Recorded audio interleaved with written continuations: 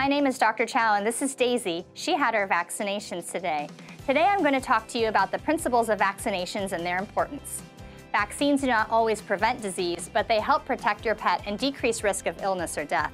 They also help prevent the spread of disease, and immunity may last for years. For most pets, side effects are rare. Most common side effects are soreness at the injection site, or lethargy. In general, there are core vaccines that every dog or cat should get, and non-core vaccines that are administered based on individual risk factors. The core vaccines for puppies include distemper, parvovirus, adenovirus, and rabies. The core vaccines for kittens include rhinotracheitis, calicivirus, and panleukopenia. While rabies is not considered a core vaccine in cats, it is required by law in most states.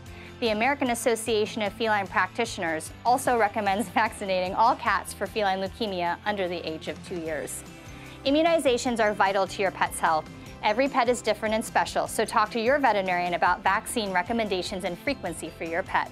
To learn more about immunizations and pet health care, please visit texvetpets.org. It's the most accurate and reliable pet health information online. Until next time, here's to our furry friends.